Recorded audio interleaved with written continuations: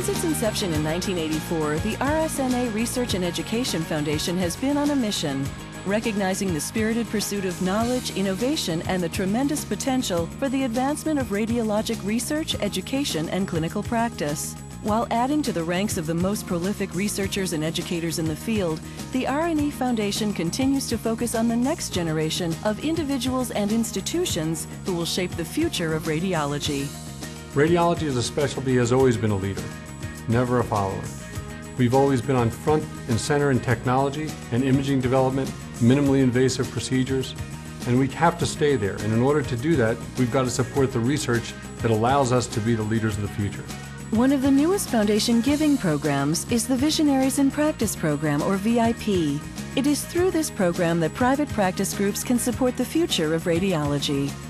When I first heard about the Research and Education VIP program, it was really very timely because our group was looking for a way to support radiology research.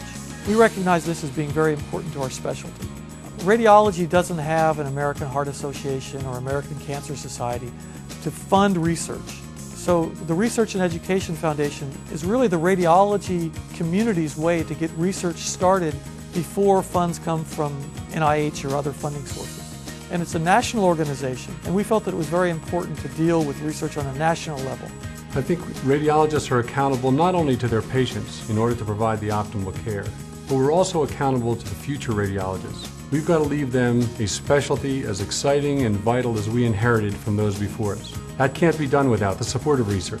As a private practicing radiologist, I would encourage all of my colleagues to look at their opportunity to give back and make sure that the research and development in radiology continues.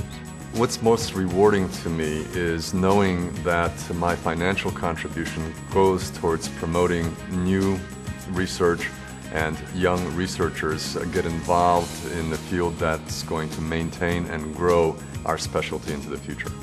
Austin Radiological Association decided to participate in the VIP program at the platinum level, not just for 1 year, but for 5 years. And we did that because we recognized the importance of research for the progress and development of radiology. We need to support the research that makes sure that we are active contributors and participants in patient care in the future. Though patient care has continued to improve through exciting innovation over the past 2 decades, much more work needs to be done. The R&E Foundation urges you to make a contribution for the sake of future research, for your practice, and for your patients. Radiology needs you to look forward and give back.